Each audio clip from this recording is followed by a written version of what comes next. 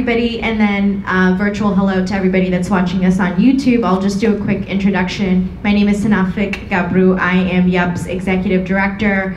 For those of you who are not familiar with YAP, it stands for Your Ethiopian Professionals. We're a 501c3 organization that really aims to be a platform for our community to network, tap into resources so that they can grow personally and professionally.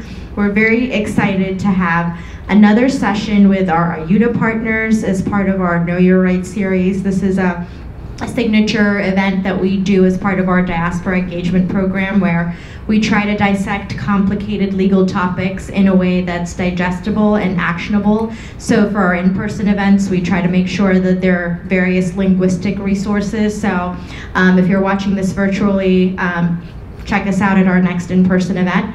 But we're very, very grateful for our Ayuda partners who make all of this possible. So I will hand it over to them. Today we have Beatrice Ortiz and Catherine Chen to go through victims' rights. So hope you all tune in, and thank you for everybody that's attending in person today.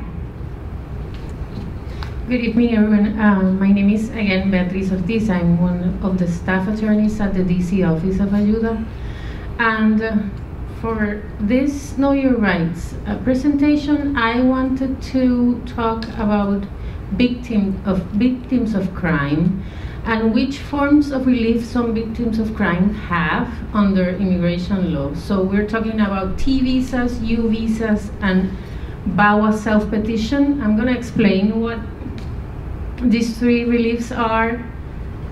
So, sorry. Throughout the presentation. Again, I always say this, but I will say it again.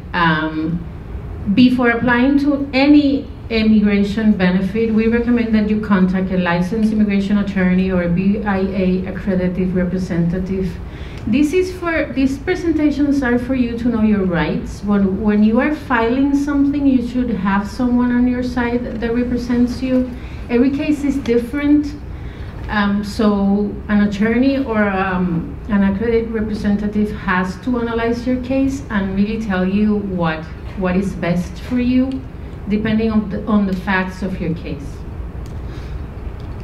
So I did a quiz because I didn't last time and I was asked for it, so here it is. So the preliminary questions that we have is, if I am a victim of crime, I should not report the crime to the authorities because I don't have any status in the United States. Is this true or false? False. Yes, it's false. Having a non-immigrant visa means that my status in the United States is only temporary.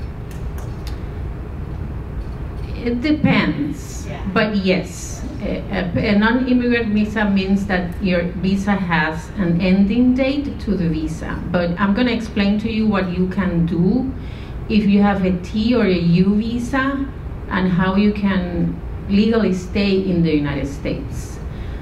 If I am a victim of domestic violence married to a U.S. citizen, I cannot report abuse until I or she or he has a status in the United States. Is this true or false? It's false, yes. So we're gonna start with the T visa. A T is a visa for victims of severe trafficking. It could be trafficking of sexual or labor trafficking.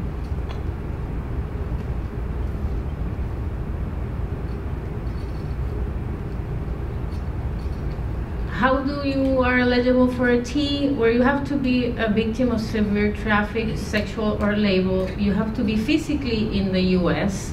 or at any point of entry on account of trafficking. You have to comply with any reasonable request for assistance in investigating and prosecuting the trafficking. And you have to prove that it would be extreme hardship for you to go back to your home country.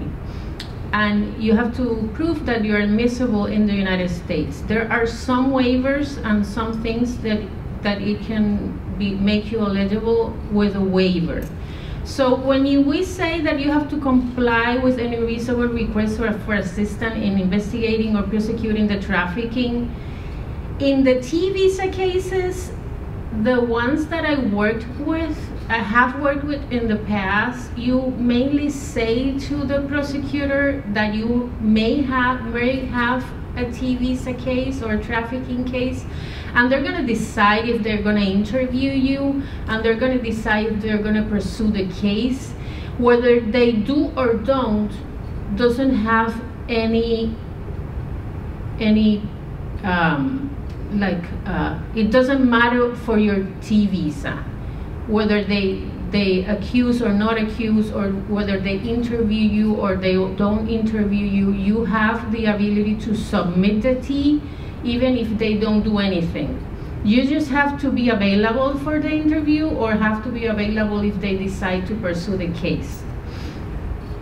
In terms of the extreme hardship, going back to your home country or upon removal, in the cases that I have C4Ts, this is something that a person is going to do a statement and prove how is going to be the hardship of going back after the trafficking has occurred. Because these are people, for example, in labor cases that have been abused for a long amount of time, and they don't have the resources in their home country to go back and have a dignified life.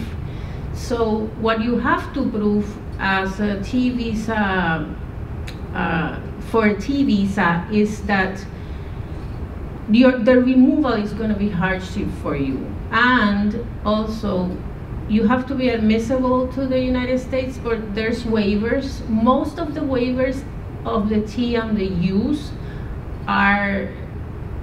you are able to waive them with a petition of the waiver in these two visas. What are the benefits? Well, you're going to be a T visa recipient for 4 years, or at least 4 years. You're going to have an employment authorization when the visa is approved. You can include derivative family members, and you can apply for a lawful permanent resident after 3 years of having the T, or upon conclusion of the investigation of trafficking. There are some cases when you can get from the prosecutor a letter saying that the case is closed and they're not going to pursue, or the case is over and it's finished, and you can do the adjustment.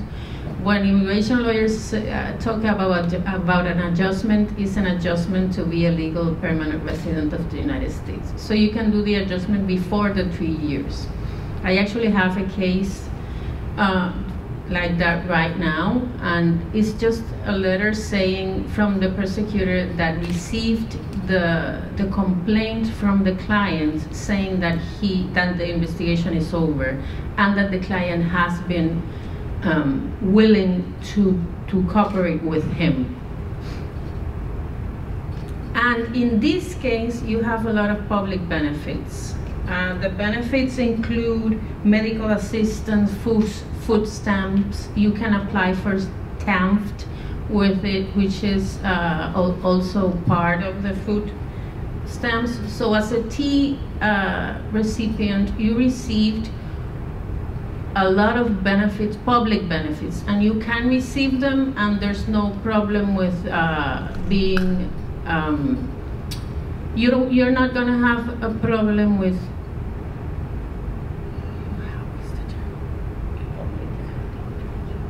yeah, you're gonna have the term with public charge.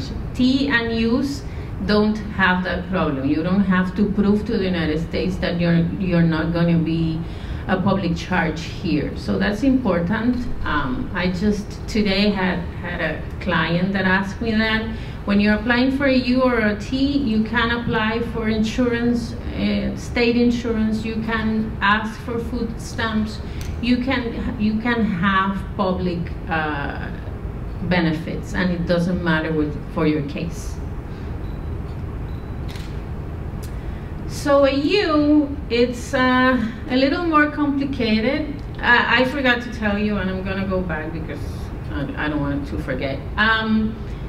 The T, you don't have to wait. You can do the adjustment after the 3 years, and the T doesn't have a cap. So as soon as you submit it, it takes like from 17 to 34 months. But when it's approved, you don't have to wait for a visa to be available. That's very important, because in case of use, we have that, I don't want to say problem, but we have that mountain to climb with the client. A U, it's a visa that is for victims of crime in the United States or its territories. So you have to prove that you have been a victim of a statutory listed crime in violation of a U.S. law or its territories or possessions. There's a list of crimes, and it has to be one of those crimes. It cannot be any crime. You have to be helpful with the criminal investigation or prosecution. You have to have substantial physical or mental abuse, and you have to have a law enforcement certification of helpfulness. This is one of the steps that the T doesn't have that the U does. Before you can submit a U visa, you have to have a certification from law enforcement. In reality, what this means is that your attorney is going to send a form. I have it here. It's a supplement B of an I-918. And we as attorneys send this directly to the law enforcement. It can be federal, state, or local. And we communicate directly to the person that you were helpful with. It can be a prosecutor, it can be a police person, it can be a judge sometimes that gave you an order of protection. And we as immigration attorneys send this to that person and try to explain to them, because some of them do have someone that works with U visas, but some of them just don't. And you have to explain what a U visa is, and you have to, try to fill some of the form. Remember that I told you that it was some crimes, so the list of crimes is in the certification. And it has abduction, abuse, blackmail, domestic violence, extortion, and it's a list. So after the person in law enforcement received it, he or she decides whether or not she's going to sign the certification. And that's one of the first, that is the first step that you have to do in a U visa, and sometimes the case just stops there because it's discretionary. The law enforcer doesn't have to sign it. We do our best for our clients and try to submit again when our law enforcer says that he or she is not going to sign, but this is the first thing that you have to do in the U. After you have the certification signed, you have 6 months to submit the U. The person that signs it has to put the date. So USCIS knows that which is the date when the certification was signed. And then you prepare the package, and you have to submit a statement. And if the person, for example, went to the hospital and spent in the hospital 2 weeks and then went to therapy, well, you have to do a statement, and you have to submit everything from the hospital, and you have to include the certification, and you also can include the family. If there's a spouse, it can be a derivative. If there are children, there can be derivatives also. If there are children outside the United States, you can include them in the U. And in the case of a U, they don't have to, when the U is approved, because it takes so long, they don't have to be under 21. This is one of the good things about the U. When the U is approved, which is right now 9 years after it's submitted, you get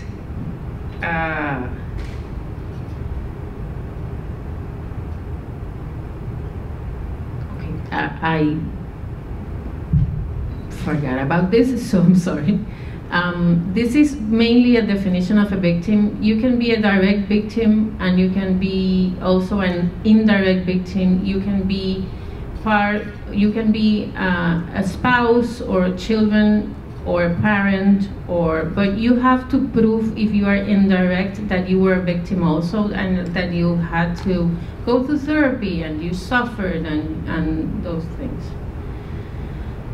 And then, yeah, there's a limit of 10,000 EU visas, and the wait is very long, but there's no interview. For me, it's a good relief. The only bad thing about the EU is it takes too much time. So you get the EU for 4 years also. You get an employment authorization. You can include your family. And after you being with the EU, being in the United States for 3 years, you can do the adjustment. For children, if they are outside the United States, they have to do a consular processing for a EU visa. It's different from the consular processing in other cases because it's for a non-immigrant.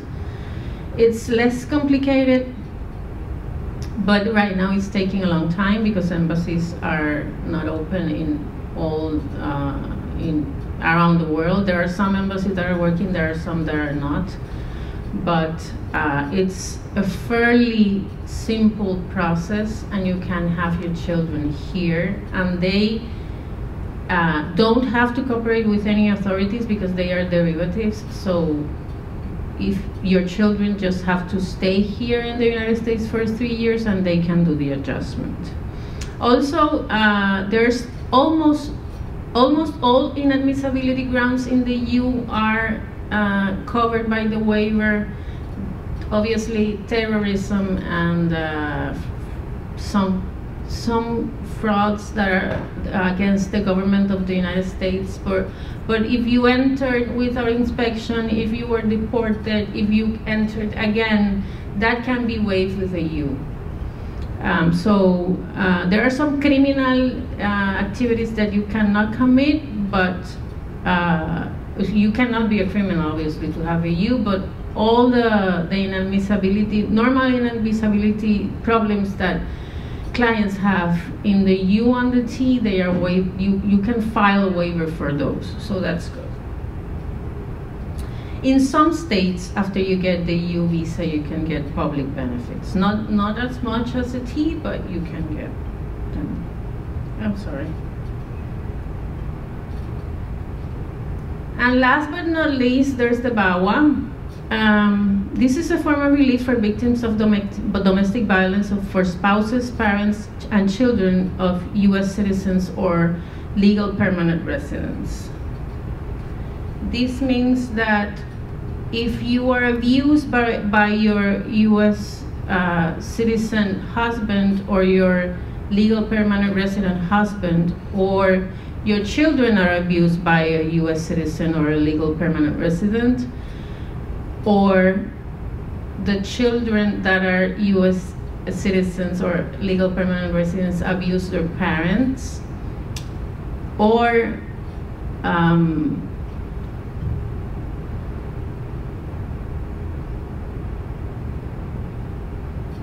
children abuse their parents. So child to parent and parent to child. The child that is an abuser has to be 21 or older, and you have to be on a child under 21 unless you are between 21 and under 25 and were eligible for the self-petition before your 21st birthday, but did not or could not apply because of the abuse. So that's an exception, but that's why I always say you have to go to an attorney and see and have the immigration attorney analyze your case. And your eligibility in a VAWA, The self-petitioner must show that it had a family relationship with the spouse or the sibling or the daughter or the parent. It was a good faith marriage. This is important. You have to prove that your marriage was a good faith marriage, and you entered because you were in love with your husband and you lived with your husband for some time.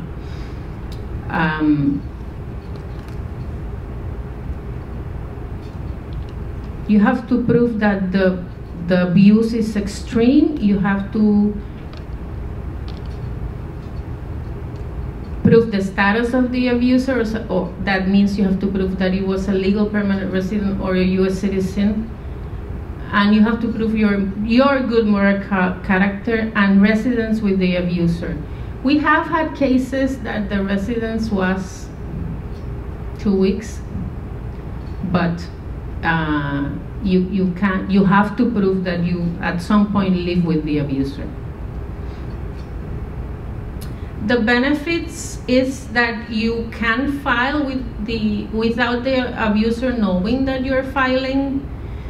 If it's apparently approvable, they give you government aid, which means that they defer. They say this is a bona fide petition, and they give you government public service. Your children can be included. You have a work authorization, and if the self-petition is approved,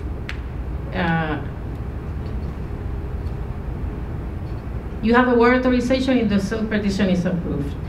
Then you can, when the I-360, which is the form, it's approved, you can do the adjustment. There are some cases that you can file the I-360 with the adjustment, because if you are a wife or a husband of a U.S. citizen, that makes you an immediate relative, and you don't have to wait. You don't have wait time, so you can file both forms at the same time. If you are married to a legal permanent resident, you may have to wait. Right now, that category is concurrent, so you have to file it separately, but you can file it one after the other. It's not a one-step, but it's faster. But you have to see the visa bulletin before you file it, and you have legal permanent status for your children, and you can receive in some states benefits. One of the questions that I did before, it was if you have a non-immigrant visa, that visa is temporary, and I said maybe. The T and the U are visas that are for 4 years, but if you have the T for 3 years, or you have the prosecutor say that the case is closed, you can do the adjustment to being a legal permanent resident. So yes, a non-immigrant visa, it's a visa that has an ending date. And you're gonna have your ending date when you have your T or your U approved. You're gonna know that date. Normally they are approved for 4 years, sometimes 3. If your visa for some reason is not approved for 4 years and you need, for example, 1 more year to comply with the 3 years living in the United States, you can file an extension of that visa and comply with the 3 years and then file the adjustment. This, all these reliefs, you cannot go out the United States while you have a T or a U. In most cases, you can apply for a parole, but in most cases, it's not recommended for you to go outside the United States. But when you file the adjustment, one of the things that we file with the package is an advance for parole for the person, if the person needs to go outside the United States while the adjustment is pending. So for our clients, it's very important because they have been here for a long time and they haven't seen their families for a long time. So when the adjustment is filed, they have the opportunity to go back to their home country and see their family for the first time in a long time. So that's something that it gives me hope when I have a parole approved. Do you have any questions? Yes. With the U visa, you are eligible if the crime happens in the U.S., right? Yes. But for T and VAWA, you would have, I guess, came here illegally or had a legal residence, right? And then you're able to apply.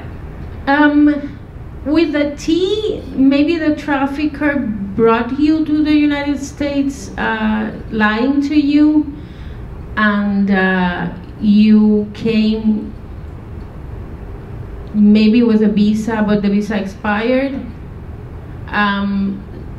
Some labor Ts are for people that take care of families, maybe babysitters or something, and it's also they bring them with a tourist visa, and then the abuse starts when they get here.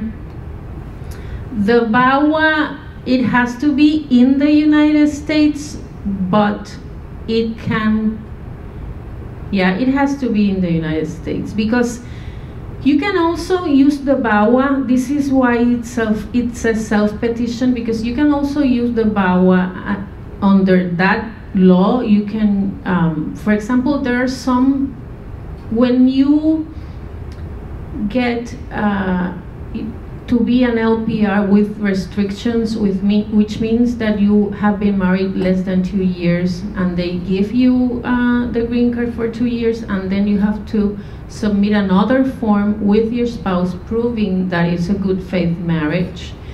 When your abuser is a USC or an LPR, and you have to go out of the marriage because of the abuse before those 2 years, you can also use the VAWA in that form, which is the I-751, and you can do it by yourself. And also the VAWA has another element. When you are in proceedings, it's sort of a cancellation of removal, but under VAWA. So VAWA has a lot of reliefs under the law, and it's for domestic violence and abuse from an LPR or a U.S. citizen to a person that doesn't have a status or that needs to submit the I-751, which is that the person has a green card, but only for 2 years. And in those cases, they can file by themselves, but they have to prove the abuse, obviously. In paper, without the top visas and the 9 years, it's a good relief. So, yes. Thank you for the. Can you say, based on what I heard, I'm not to hear me? If you can come.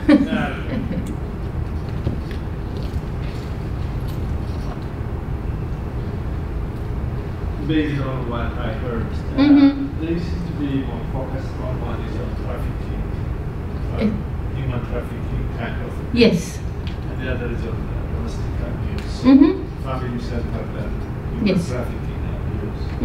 I mean, so outside of those, so basically those are the target groups that these laws seem to be addressing, right? Yeah, well, the it's very the crimes are a list of crimes that almost cover.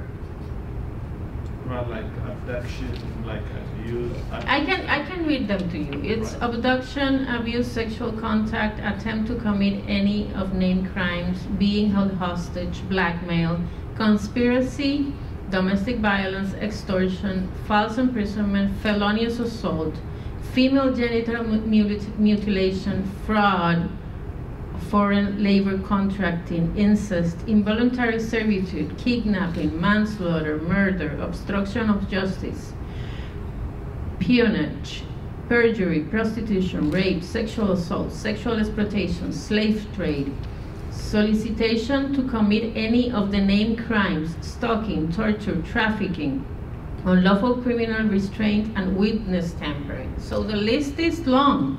So let me just speak on FGM, for instance. Excuse me? FGM. Did you say FGM? Yes, yes, I did. How is that? Should it be here or should it be Yes, else? the crime should be committed in the United States. If somebody is... But if somebody suffers that in their home country, they can file for asylum. Yeah.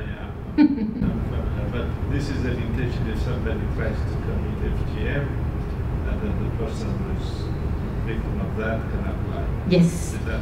Yes. Mm-hmm. Yes.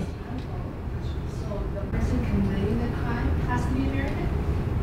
No, in the no. It can be, So an immigrant can commit a crime? yeah, an immigrant can commit a crime and the victim can have a U, yes. Yeah. And the domestic violence case also has to be here in the United States. In the case of a U, yes. Again, if the domestic violence occurs in a home country and the person calls the police and the police doesn't protect them, that's the basis for asylum. So that's a different relief. How would they prove that? Well, Oftentimes these are things that back in their countries they don't have. so I am a big believer on the testimony of the person that is asking for asylum, because sometimes documents don't exist. Yeah. So the statement of the person is very important, but also a statement of the person that lives with the person in the country. It's also, you can use that. Asylum, it's a relief that I would wish that it would be simpler to prove. It's the burden of proof in the person, it's big, because the person has to prove the asylum. But again, I'm a big believer on the statement, and I'm a big believer of believing in people that are saying that they have suffered persecution in their home country and they are going to suffer persecution in the future if they go back. Yes. I have a question, because I was very surprised when I heard, if you go to a police officer, like, they're not going to deport you. And I think sometimes there's the assumption that any form of law enforcement... Not any form of enforcement is there to deport you. That's why I say a policeman is not in the business of deporting people that are victims in the United States. Okay, so there should never be a concern of, going to a police If you are officer. the victim, no. Yeah, okay. If you are committing the crime, Oh, of yeah. course. If you obviously because I think I said this in the other presentations. Most of my clients get detained because they are driving without a license, and they get stopped by the police, and the police detain them, and then they refer them to immigration. But this really doesn't happen when you're the victim. When you're the victim, for example, of domestic violence, the police are there to protect you. They help you to submit the protective order, and they refer you to a prosecutor. So when the facts are that you are the victim, you need to go to the police. Because again, you don't know. One of the crimes is domestic violence, and most of my cases of use are domestic violence, which is like it's easy to understand that if you are a victim of domestic violence, you should go to the police, because that's one of the crimes under the U. But again, you are not going to know all the crimes that are there. So if you're a victim of a crime, just go to the police. I had a case when I first started immigration, and I was able to submit a U for a felonious assault, for an assault of, that a guy was just walking, and a group attacked him. So I was able to prove that was a felonious assault. So you don't know. At the end of the day, you don't know. So if you're the victim, you should report. Do you want to talk about the clinics?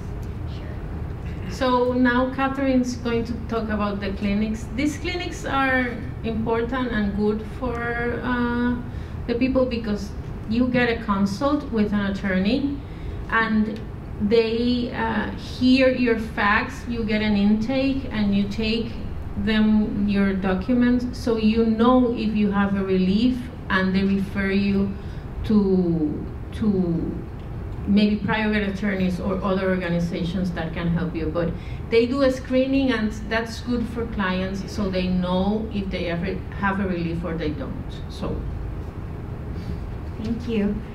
So there are two flyers up front. These are the two. So I'm going to talk about this one first.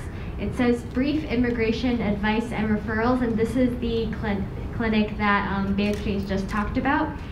These are our brief advice and referral clinics, and they're all remote, so over the phone or they're over the phone. And how it works is that on one Friday, and our next one is September 30th, so not this Friday, but the next one on September 30th, between 10 a.m. and 2 p.m., you call our intake line, which is 202-787-5311.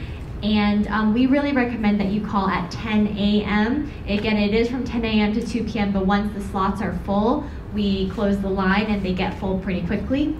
So you call in on September 30th, and then we give you a time slot, usually the following Friday, so that would be October 7th in this case. And then on that day, on that time slot, we give you, an attorney will call you, get your information, and then give you advice on your case. And so this unfortunately doesn't lead directly to a full representation lawyer who will take on your case, but it will give you advice and tell you what your current situation is, what options, do you have any of these options to change your status, and what the next steps would be, and what is a referral to an attorney. So again, that is the time to call would be September 30th at 10 a.m.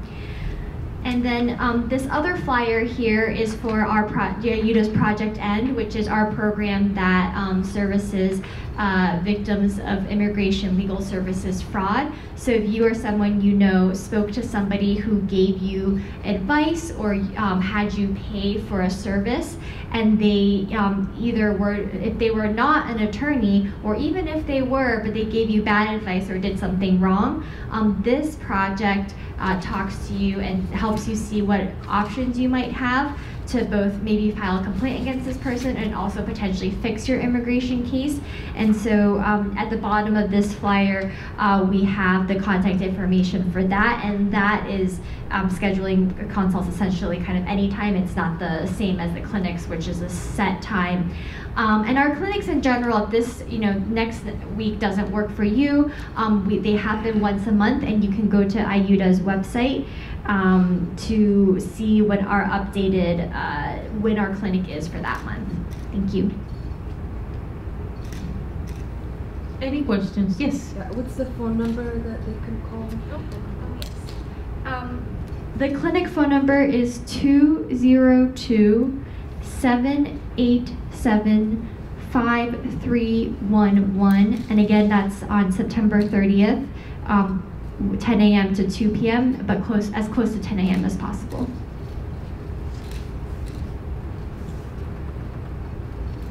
So if there's not any other questions, yes. Sorry, before you finish, I thought on the abduction, sorry if you're going It's to fine. do it, but It's fine. if parent takes his or her child, how does it apply? Usually abductions are, my understanding is, when they pick them outside, or can it be also be within the United States? How does it apply?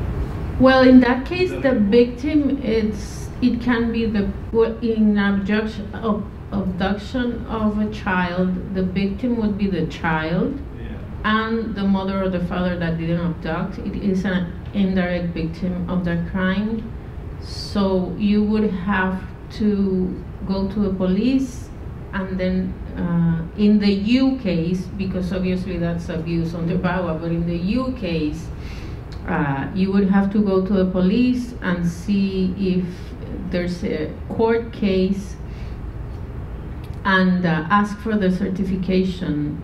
But in that case, I would look at the child and the mother or the father that didn't do the abduction. So like here in the scenario that I'm just Okay. thinking out loud, like a father, say, abducts the child, Mhm. the mother does not have a resident status, so can she say she's a victim of that? Of course. Because of Yes. the child like that. You have to prove that there's physical and mental damage to the person. So you would have to prove that also when you submit the U. But yes, that's why I always say that there has to be an analysis from an attorney that does immigration law, because that's not a case that I ever heard in my life, obviously, but from the facts that you are giving me, I would sit down with the person and see if there's a possible U. Thank you. Of course. So again, I thank you so much for the opportunity. I enjoyed it a lot. And anything that you need from us, from Ayuda, I know that I speak for myself, but I know that from our group, anything that you need, we're here. So.